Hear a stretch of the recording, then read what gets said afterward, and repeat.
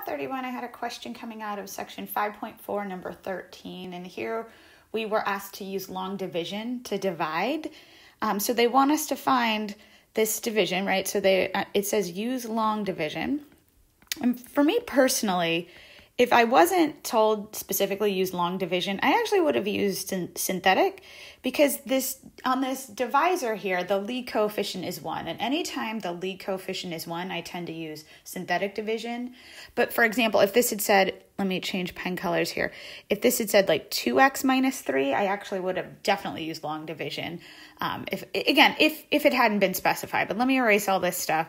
So we're going to go ahead and use long division.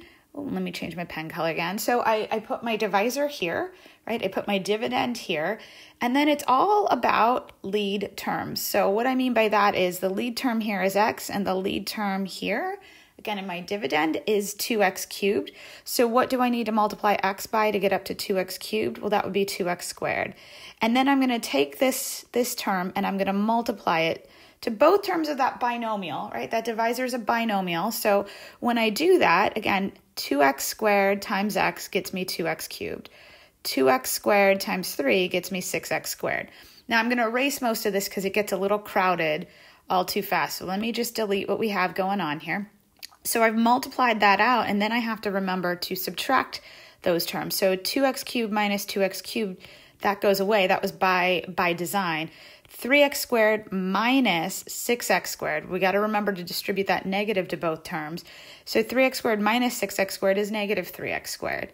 All right, so then the next piece I want to figure out is, what do I need to multiply x by to get to negative 3x squared? Again, it's always these lead terms. And what I need to multiply x by to get to negative 3x squared is negative 3x.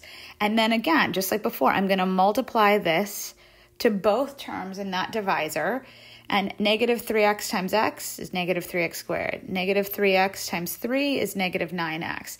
And then I have to remember to subtract that entire term. I'm going to distribute that subtraction to both terms in that binomial. So negative 3x squared minus a negative 3x squared, well, those cancel by design because subtracting a negative is positive.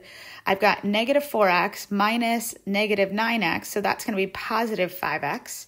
All right, now let me go ahead and, again, erase what I've got so far because it gets really crowded really quickly. And then the next thing I need to do is, what do I multiply x by to get to 5x? And that's 5. And the same thing happens. I'm going to multiply 5 to both terms in my binomial. I get 5x plus 15. When I subtract it, actually everything goes away. So we have a remainder of 0. All right. So the quotient, let me again, I keep erasing, but it gets super crowded. Our quotient is up here. It's actually 2x cubed minus 3x plus 5. And the remainder, is 0. And that's what they were asking for us to find, right? Use long division to divide, specify the quotient and the remainder. So again, quotient, remainder, and there we go. And just as a side note, if I had done this with synthetic division, I just find it so much, I don't know why that went away. Let me go ahead and put negative 3 here.